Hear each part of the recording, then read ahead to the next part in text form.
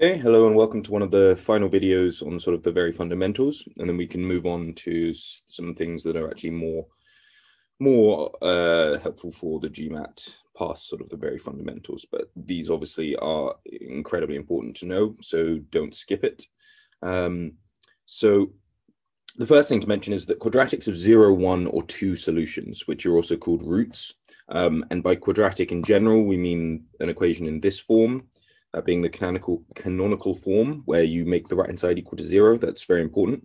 And the reason why I've made this the first point is just that for data sufficiency, 0, 1, or 2 solutions is very important because given a quadratic, e.g. this equation, in one unknown, we don't actually know yet whether or not that's enough to determine x, because according to data sufficiency, you need to uniquely determine x. So we need to solve the quadratic in order to find out whether there's one solution, in which case we have found x, or 2 solutions, in which case we haven't.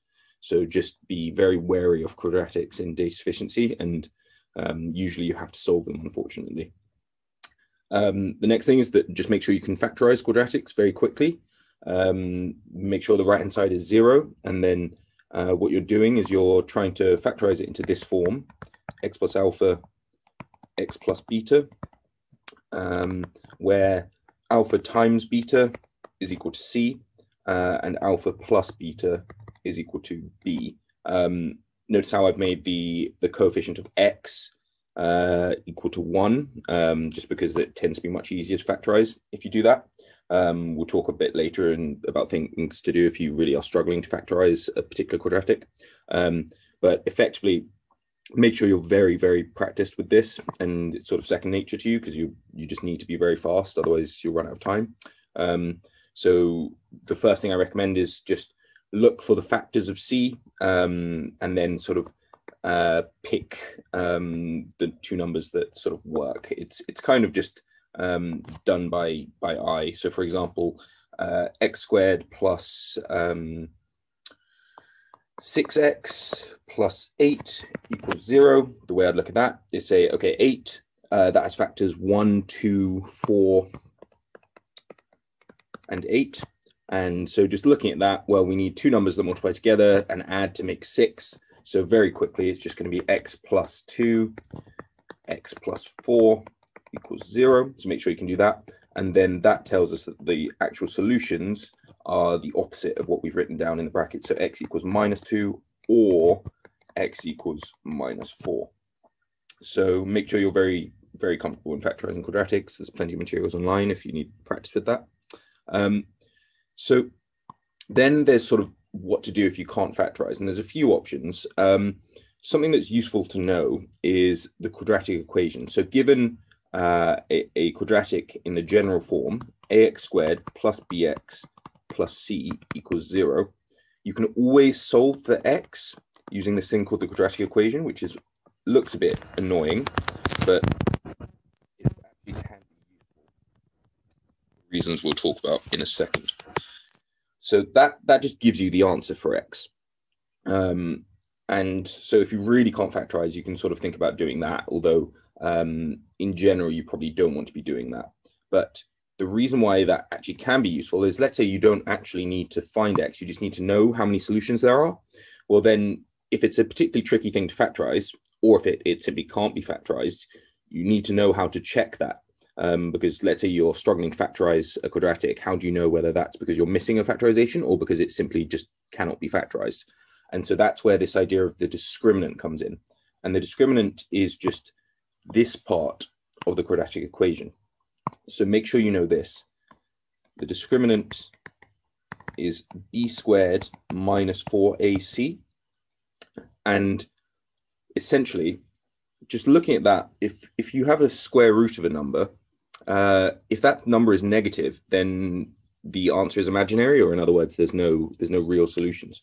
So this discriminant, which you can very quickly write down just from the original quadratic equation, you know a, b, and c, you can determine how many solutions there are just by following this very, very simple set of rules.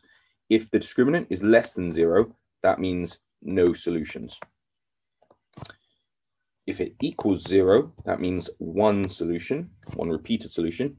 And if it's greater than 0, that means 2 distinct solutions. And in this situation, you won't be able to factorize the quadratic because the factorized form are the solutions. So obviously, if there are no solutions, it can't be factorized. One other important method to know is completing the square. That's useful for finding the minimum or maximum of a quadratic, or it can actually be helpful to factorize nasty quadratics, and it's just good to have a few different tools at your disposal. So for example, I've seen things like this in the GMAT: x squared minus 4x minus, I believe it was 672 equals 0. And that is relatively nasty to factorize.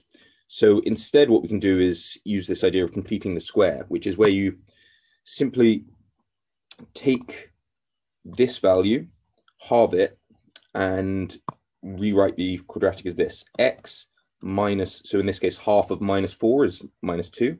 So x minus 2 squared, and then minus the number squared, so minus 2 squared, minus 672, we leave that thing alone, equals 0. And so now we've got x minus 2 squared equals 676, which actually is just 26 squared. So we've very quickly got to the idea that x minus 2 equals 26 plus or minus 26. And so x equals 28 or minus 24. Now, the other point and why this is actually helpful as well is because if we rewrite this as we have it here, x minus 2 squared minus 676 equals 0. Well, this thing in the brackets is a squared number, and squared numbers are at least 0. They're always positive. And so if we look at this identity here, then we can see that the minimum value of the quadratic is going to be minus 676, and it occurs at x equals 2. So that can be helpful for sketching quadratics or for answering what is the minimum value and when does it occur, kind of thing. And so make sure you're familiar with completing the square as well. And then the final thing to mention for quadratics is just make sure you're very, very comfortable with sketching them in the various cases. So the most important case is just when you've factorized already. Let's say it's x minus 3, x minus 5, 0. Well, these are very, very easy to sketch. You just look at the values of x. So there, that tells us x equals 3 or x equals 5. So that's where the quadratic equals 0. And then you just sort of join them up as a little smiley face. If it's a positive x quadratic, and if it was a negative x quadratic, for example, 3 minus x, x minus 5, well, that's got the same solutions, but if you imagine expanding that out, you'd have a minus x squared term at the front. So if you have a minus x squared term, it's the same thing, but sort of a frowny face instead. And we'll see why that's very important very shortly when we start doing some questions. So that's the most common case where there's 2 solutions. But then if you've solved the discriminant, or found that, for example, there's only 1 solution, in which case you'll get something like this. You'll get a repeated root, for example, x minus 2 squared equals 0. Then the case where there's only 1 solution, it should make sense. It just looks like this, because what else could it be?